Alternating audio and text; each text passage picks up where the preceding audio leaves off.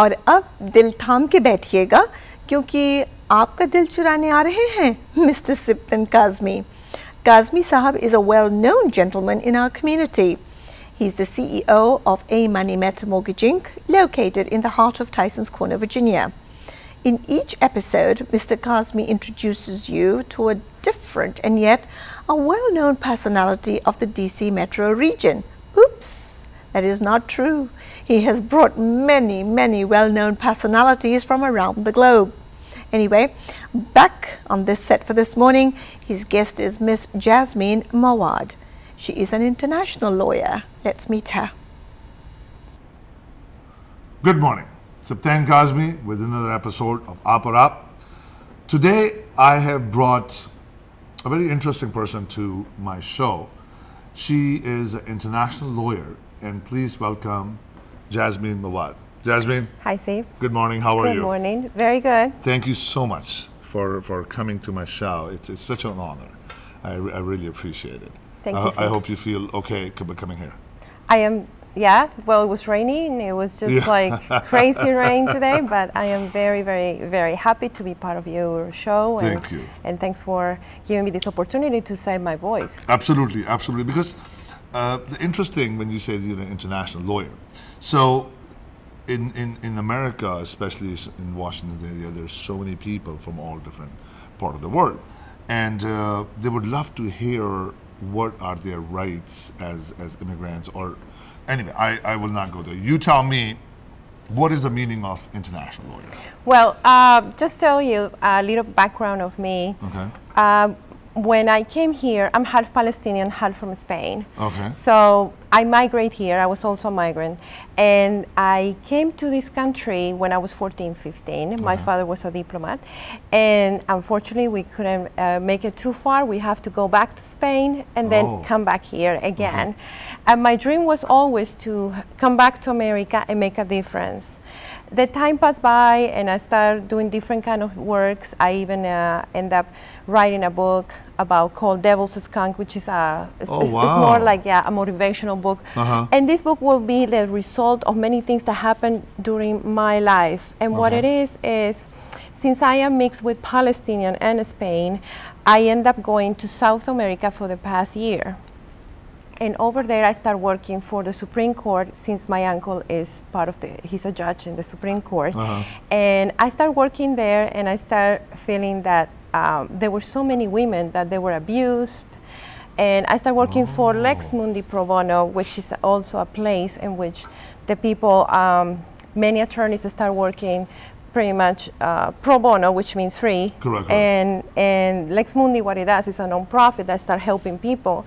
And in Brazil and Bolivia, we start doing that job. I started loving it. I started loving it and I started thinking, what really is international lawyer? Because I started learning common law, civil law, and ultimately I started learning Sharia laws. Yeah, which is something that I can say I know very well, but I'm one of the panelists for the Arkansas Bar about Islamophobia. It's coming on June. I'm going to be there, and I'm also going to be part of what's going to be also for the university in Rock Spring for many students, law students. As an attorney here, I'm not a bar. I don't have the bar for Virginia or Maryland. That's something people don't understand. But I'm a Juris Doctor. And I'm saying you are a? Juris Doctor. Okay. Which is a lawyer. It is a lawyer. Here in United States, you gotta belong to a bar. So you have to pass a bar. I'm working on that. And in international law, where I was, it was just enough to be a lawyer. So it depends on the country you are, that can be adjusted to whatever is the practice that you're doing if you need to get a license, an extra license to practice what's, being a lawyer. Here, I'm working for the government. I'm part of AmeriCorps, and I've been working a lot with immigration. We're doing Know Your Rights. That's something that many people need to know. Well, we were at the, we were a part of, with Virginia Attorney General, helping people when this happened in the, I don't know if you remember the Muslim ban at Dallas Airport. Correct, yes. So we were helping, chaotic. Exactly. My work is kind of diverse. At this point, being part of what's the National Corporation of Community Service is something very empowering to me. It makes me feel that I can help many, many people, and that's really what I am. I really want someday to be the person that people can come and get some relief, regardless of what's happening. And then while I was in Brazil and in Bolivia, this will be the, let's say, the pivotal, you know, for what's going to be the writing of my book, which is about suicidal and about women mostly that go into depression and end up suiciding. So when you say when you pass your bar in America, what law you want to, what part of law you want to concentrate on? Now, when in South America, not in North America, in South America, yes, I want to concentrate normally in international law. While I was working at the Supreme Court in Bolivia, I mainly started seeing many cases who were big that pertain situations like, for example, there was a satellite that it was in a dispute with China. So you need to understand Chinese laws and you need to understand our laws. So you're not dealing with an individual. No, not necessarily. Here that I come back for personal reasons, I have to come back to USA. I'm dealing with some immigration laws. I'm working at IMI Doctors by Actio Law as well. That's under SASH. SASH is the attorney that has the bar to practice, and I'm a paralegal there. And yes, so we are working together and helping individuals with immigration needs. But yeah, what's my specialty is international law, and my advocacy is for women. So mostly. When you say women, women right to work, women, like, you know, there's always there's some statistics that in corporate America, women get paid less versus a man. I don't know how true that is or not true. I don't know. I have not. It's just word of mouth sort of thing. So you want to work on women's rights in workplace or women's rights in general? Well, I particularly, because of what I've been doing now, which is immigration, I'm pro-immigrant women. Okay. I see that the immigrant women, as also I was one of them, we face many changes and we have to adapt to a country that we don't know, and we come with different backgrounds and we try to implement it, and we put this spice in America, but sometimes it's not that welcome. That's why I'm doing some like I'm Palenist and Islamophobia, because I believe that sometimes when we try to get our culture, our background, it can irritate another people that they're not used to of the change. Okay. So that's my advocacy is immigrant women. It doesn't mean that I'm not for the women in general. I believe that women is a little bit, women is very strong, but mentally a little bit weak. So we need this kind of feedback, constant feedback, that we can do it, that we are great.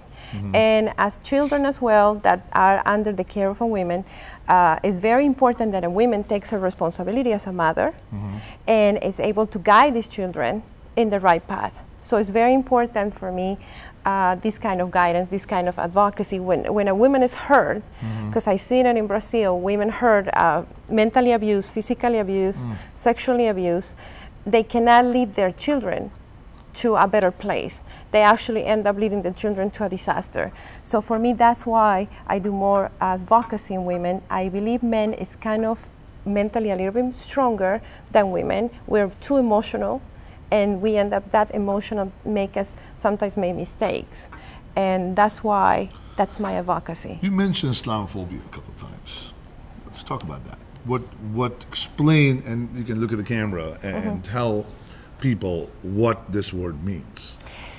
Well, Islamophobia is something that it came, and as a international person, I didn't see it, for example, in South America.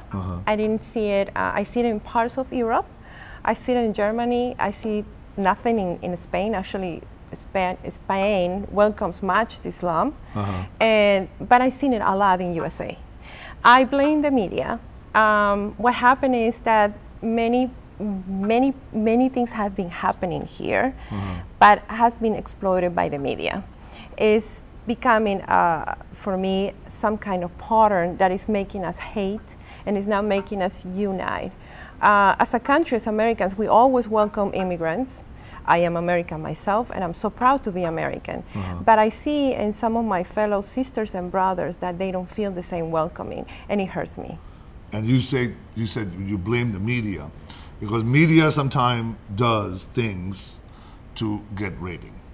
Absolutely. Right? So if you see a heading that everything was okay, nobody's going to read it, right? So so media exaggerate on certain occasions. But as for the Islamophobia is concerned, is that something which you have experienced because you're half Palestinian? So experienced yourself or your peers?